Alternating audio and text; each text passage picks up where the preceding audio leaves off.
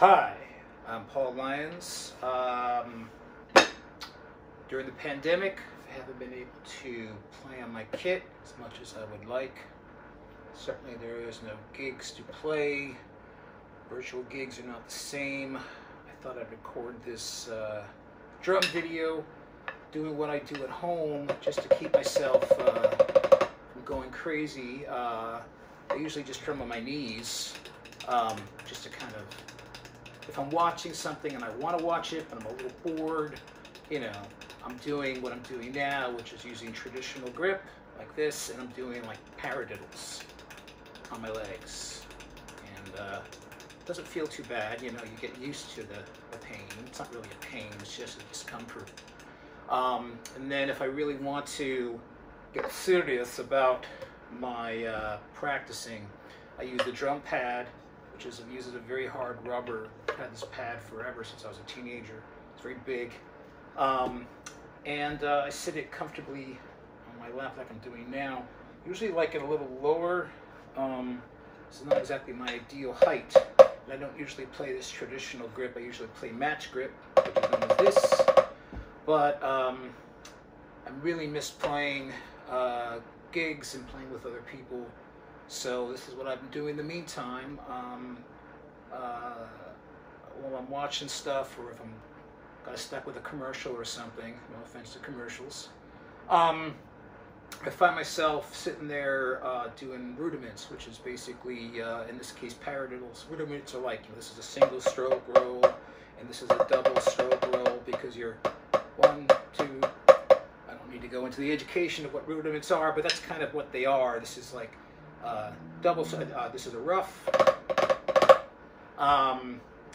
Yeah, needs to say I'm not a great drum teacher, but rudiments basically kind of technical things you can do just to practice your playing and keep your chops up, your technique up. And so I like to do paradiddles a lot. I've yet to really figure out how to best utilize them when I'm playing on the drum kit, but they're great for practicing, just keeping up, you know, my chops, but also giving me ideas and stuff, so when I approach the kit, I can maybe utilize some of it. So, so I might start match or traditional grip. Another thing, I don't know, I try traditional on drum kit, it doesn't seem to, I don't know, it feels weird, but it feels totally normal doing it on this, this drum pad at home. But I kind of grew up doing match grip, which is this.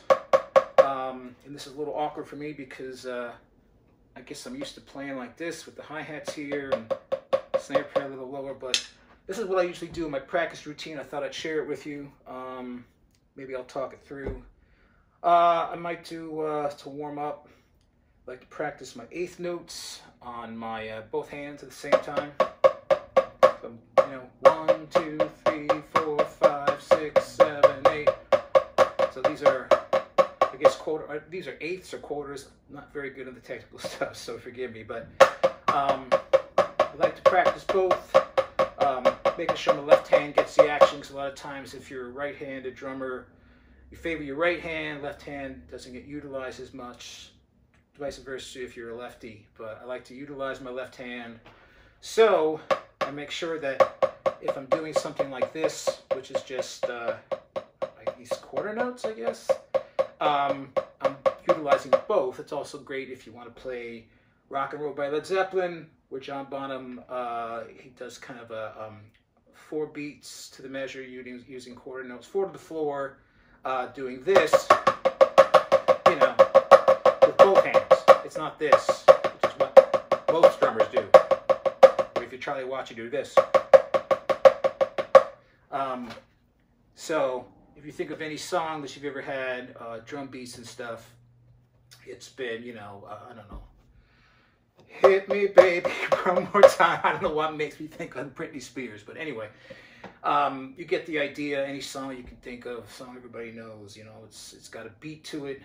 Oh, beautiful for gracious eyes.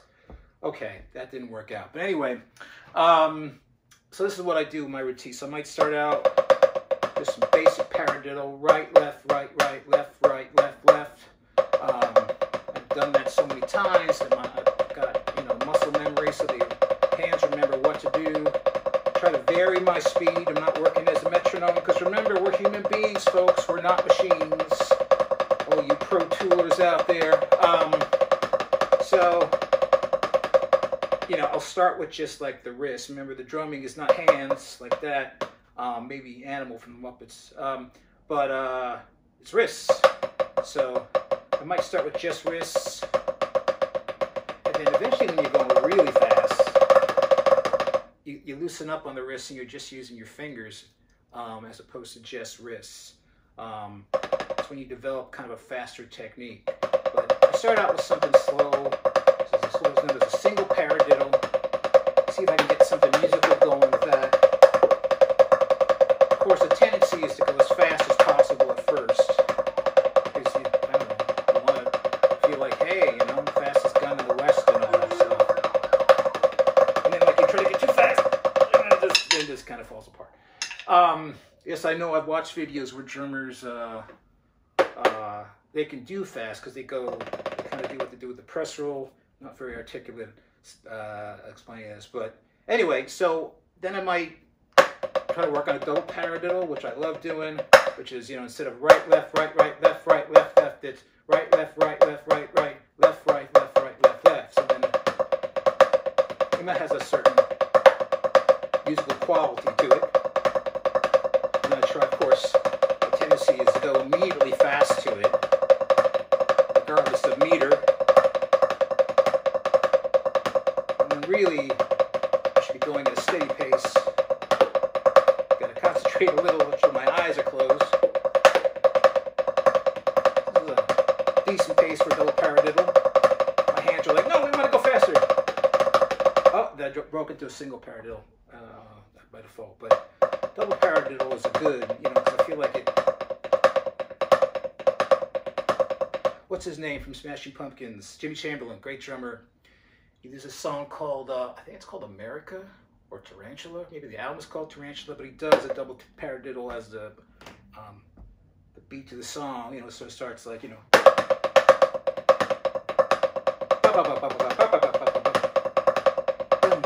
It's a little slower than.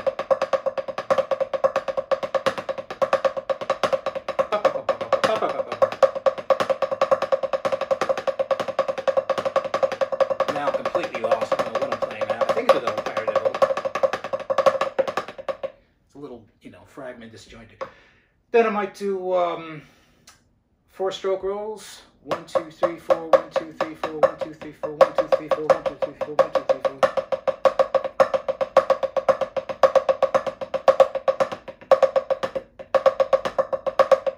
Not perfect.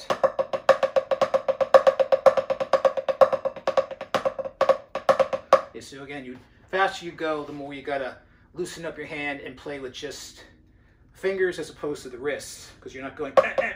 You're going. Well, you get the idea. Then maybe a 3. So this is a 4.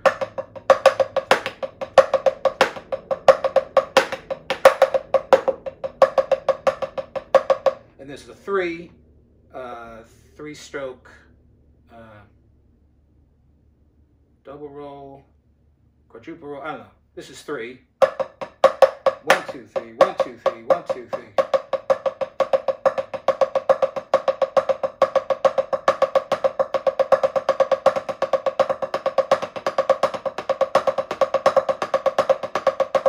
Key is to play all this with the metronome, so you can do it in time. Drummers, you know, they keep the time as well, but I like to mix up the time. I think, as I've read, things push and pull. So anyway, it's kind of what I find myself doing. See what fits. What my hands feel like doing. Do a little bit of this.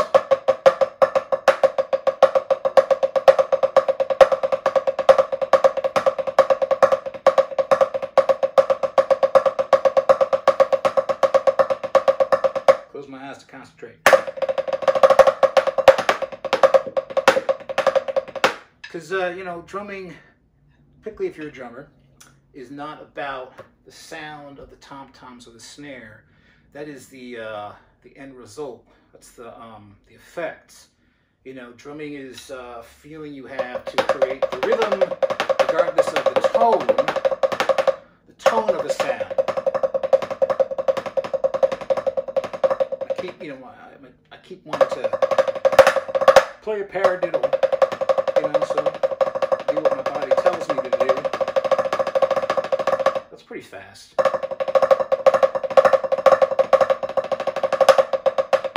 So anyway, just something fun that I've been doing on lockdown. Just keep me going, because I hope, I don't know, maybe by the fall or by early next year, vaccinations and people will be ready to go to live shows again. I can play again on a drum kit in front of people, something I haven't done for a while. Sometimes it's good to notice talking through drum exercises because it keeps you distracted.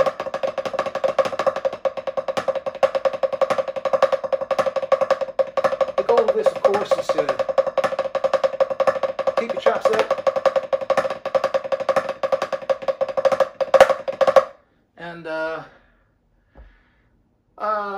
you know, remind your body how fun it is to play. You know, I'm not getting the sound again of the tom-toms and the snare and the cymbals and all that, but particularly if you're a drummer, you don't have to. I mean, if you can, that's great, but even if you can just play on anywhere, play on your knees, you know, like I'm often doing. Sometimes I'm better on my knees than I am on the drum pad. Or play on my couch. Sorry, a little bit of a goofball.